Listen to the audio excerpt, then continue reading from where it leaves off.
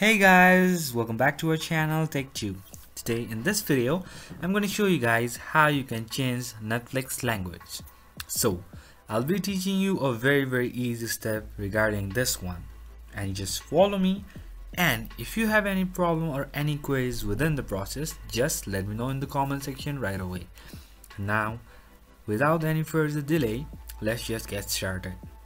So, firstly, what you need to do is just go to your Netflix app or Netflix website and then log in with your account and then choose your profile you use, and then you'll be over here like this.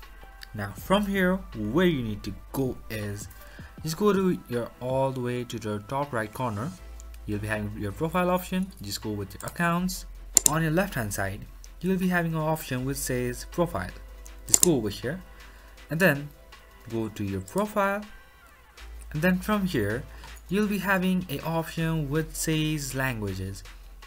In the preference list, just above the viewing restriction, just go with it. And now, you can change the language from here.